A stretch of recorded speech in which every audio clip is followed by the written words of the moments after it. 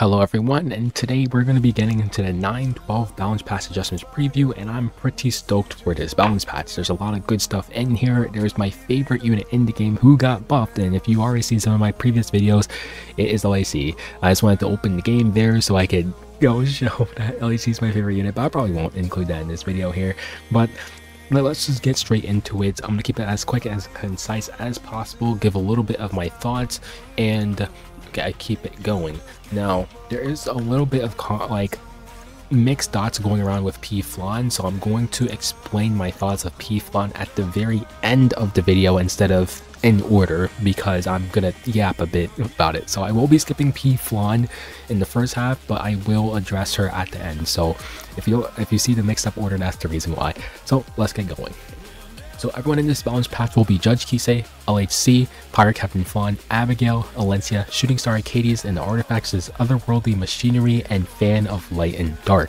This is Ahmed's artifact, and that is Yuna's artifact. Now let's get going to Judge Kisei. So TLDR of this is that they removed the unable to be counterattack debuff and replaced it with decreased hit chance. The defense break is still there, and then they changed the combat readiness effect they added a combat readiness effect, which is the same thing as Flitica's S2. So the skill can also no longer be counterattacked, and they changed the soul burn to 20 souls ignore ER.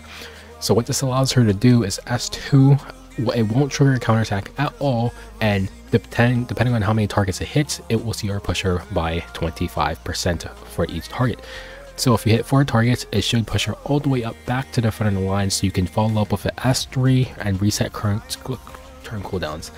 They also remove the if there's more enemies, you do more damage, and they increase the base damage to try to mitigate that effect. So of course, the amount of damage that's still there we have to test, but that is pretty much it for Jade Kisei. I think this is a good change. Obviously they tried to do this unable to be counterattacked, add her to a second Moonk in a way, but it just wasn't working. So making her into like a pseudo self-serving damage dealer here will be an interesting thing, but the biggest problem with Jade Kisei is that she's really hard to gear. So we'll just make her better. Who knows? I don't play fast, I can't test her, but for sure, obviously what it was before was not usable. So it's a change. Test it out. Maybe it's better, maybe it's worse, but the unable to be counterattacked on the S2 is really great, because now she can freely S2 and doesn't have to even worry about a counterattack happening and then just dying, and then you can go into S3 and get invincible buff. Next up is Lionheart Cermia, and basically TLDR of this is that they just simply completely removed the Fighting Spirit. LAC has a lot of problems in this meta, and the biggest problem is how highly used Sea Phantom Poultice is. So because of that, LAC is straight up gutted the moment that Elvira or Sea Phantom Poultice comes out, and Sea Phantom Poultice is used a lot. This means now she's actually able to play into that matchup, and pretty much nothing else changed. Now you can actually do funny gaming with this now that she is on a cooldown. So you can run on a cool Creative and Destruction, right? And then S3, and then it procs and you get a second S3. So that's plausible. It is also plausible that you can rush her cooldown with Laya and so on and so forth. But otherwise, pretty much everything is the same. They did move where the combat readiness happens, but it's mainly the same. It's practically the same. She just doesn't function with Fighting Spirit anymore, which is a huge buff to her, because she just gets straight up just deleted by Fighting Spirit counters. Abigail, nothing much changed for her as well. All they did was for the target that's in the back row, if they reach 1 HP, now there's also a full dispel on it. So if they have like an unbuffable on them, maybe it's a seal, it gets completely cleansed, and then they get the mortality and vampirism. This is really good, because usually if there's an unbuffable, it procs the immortality, and in vampirism you don't get it, and one more kill to kill. One more hit to kill. So this actually means the back row unit can survive longer. The S3 also now has a baked in effectiveness buff. So like just like Brig, how has free effectiveness when he S3, is kind of the same thing here. So it lowers the gear requirement for Abigail, so you have a higher chance to land D-break as well as strip buffs. Alencia is very insane. They changed her soul burn to 10. Still 10 souls, but now it's ignore ER. They increased crit chance on her S2, and when she does trample, she now increases her combat range by 15%, and Mind's Eye is now completely changed. It no longer gives effectiveness, but instead the injury in the kit is moved over to is moved over to Mind's Eye. Now, this is very important because as of right now, Alencia only has, let me just bring up the game here. She only has her injury baked into Trample, right? So what this allows it to do when Mind's Eye is now what provides injury for Alencia is that all of her attacks will now provide injury. You get injury from the S3, you get injury from the S1, and you get injury from Trample. So that means her injury output is now increased. Now, if you combine that with a CR push, if we look at our artifact, I don't have it leveled up, but like at plus 30, it should be like 20%, right? So maybe if you have it at plus 15, it's around 15%, right? So if you combine that with this CR push, you're getting roughly a 30 to a 35% CR push on her S2. And once again, since the injury amount is increased, you can now build her faster because this also removes gear score with the crit chance. So that means you can run lower crit chance. So you can run her like maybe 240 speed with her maxed out artifact, and you get these free crit chance. So you can run her fast, get a bunch of injury out, or you can even run her on injury set, and you can probably quite literally fully injure a target all the way down to like half HP, probably with one attack with the amount of injury you're gonna get off of Alencia. So I think she's actually gonna be really great. She's gonna cycle a lot. You're definitely gonna see play out of her, especially because she has a ignore ER on the S1, and because of the change of effects, her their exclusive equipment now also decreases combat radius by 20%. Now, if I'm correct, she also pushes herself by 50%. So this is like a 70% push, like a pseudo 70% push for Alencia.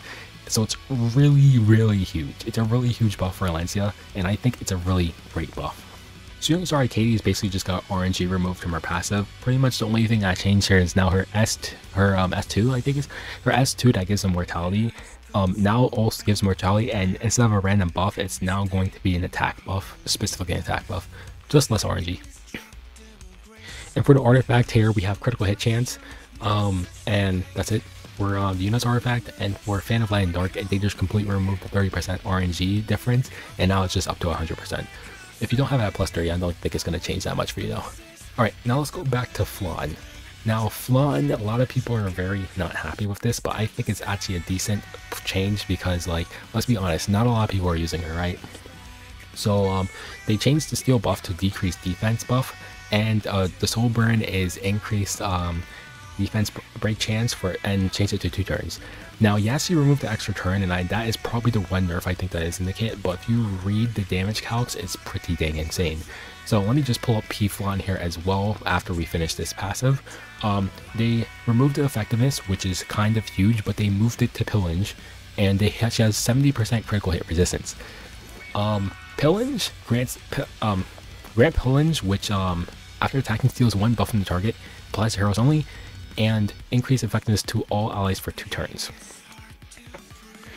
Alright, so let's go take a look at Flan, and the reason why I think this is going to be an interesting buff.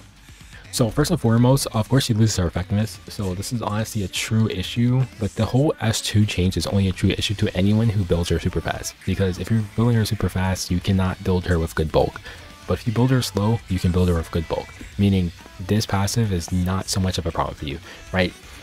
So she removes her damage sharing, but if you're running an Arius unit already, then it's a little bit counterintuitive, right? You already have damage mit. She just puts more damage transfer into the tank, I guess.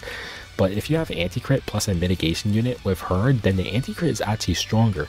And not a lot of people run highest attack, but if they are running highest attack on Celine, this anti-crit is actually better for her because it will actually make sure that she survives the hit. Because as you may know, P-Flan is usually not that good into Celine because her S2 proc with her extra, like the non-attack skill, proc Celine goes into P-Flan and then you're pretty much dead from there, right? The anti-crit actually helps you survive that. Now in terms of let's talk about the defense break now. The defense break change is actually very interesting, and let me just bring up this page here, which is the reason why I think it's pretty interesting. Now, if we go look up Pirate Captain Flan, where is he? Pirate Captain Flan, right? And let's say you have around like 3,300 attack. I don't know how much I have because I have her on Garrett, of course, but I do have an attack imprint, right? So I'll just say 3,300 attack, right? And you're not gonna have any crit damage, obviously. So let's say the target defense is average to 1000, let's say it's around 1292, right? So as you can see, this is how much we're doing right now. Now remind you that P-Flan does give herself an attack buff before she attacks, so give ourselves an attack buff here, right? And then now let's so it's usually let's see here, 1 bomb 1 burn, right? If you land both, boom boom, right? And if you're running Iseria's artifact, it should be 2 bombs because you're going to S1 and proc one of those bombs. And since it's a defense break, we add the defense break and we have roughly almost 30,000 damage off of detonate. And if they have lower defense, it goes up to 30,000. If it's roughly like 1300, this is like 27,000. Now of course if we lower this is still a lot. This is still a lot of damage. So the amount of damage she's actually going to be doing is actually a lot more than before. In addition to pillage, you can think of pillage like Cascade. Cascade varies per unit. If it's a single target unit, you only do the fixed damage to 1 unit. If you do an AoE attack, the Cascade will go into all targets. This is kind of the same thing with pillage. If you S1 first turn with P-Flan and proc her pillage, she will give pillage to everyone on the team. And if you follow up with some AoE unit, maybe a LR Crow, maybe a Candy if you don't hit someone with a buff with her S1. If you hit anyone, right, you're going to, if it's an AoE attack, you're going to steal 1 buff from every single target, and then, yeah, you're gonna literally steal 1 buff from every single target, and it kind of works like a pseudo strip, right? Because since you steal it, then it's like a strip, right? So if they all have immunity buff, you do like an AoE attack, some AoE unit, maybe like a S1 into someone who doesn't have a buff, Candy Salvos, you're going to steal 1 from every single target, meaning they'll no longer have immunity buff. You follow up with Flan, go S3, and you start bombing things. Also giving everyone an effectiveness buff is pretty huge. Maybe if you have like a, for instance, a Monk ready to go, that will be pretty cool. Maybe you S2 with Monk, S1 with Flan, and then Monk laps back around. You S3, you're gonna steal a buff from everybody. So not only, I don't know if the strip goes first and maybe the pillage is afterwards, but like it's pretty dang cool in my opinion, right? I think it's going to be a pretty interesting one. That's pretty much all I have to say. Just a little bit of the calcs there, or a little bit of like ideas or like theory crafting for what you can use her for.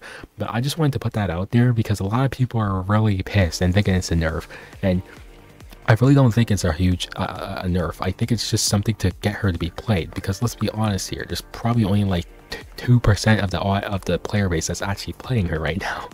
So it's like, it will be see higher play, it will give more variety to RTA, and I think it's just a pretty interesting thing to do, right? So I think P-Flan's buff is interesting, and I'm gonna be fun, like I'm gonna be like really happy to play her. So that's pretty much it for the balance notes. Hopefully you enjoyed. If you have any thoughts about any of the characters, be sure to leave in the comments, and that is it for me. See you guys soon.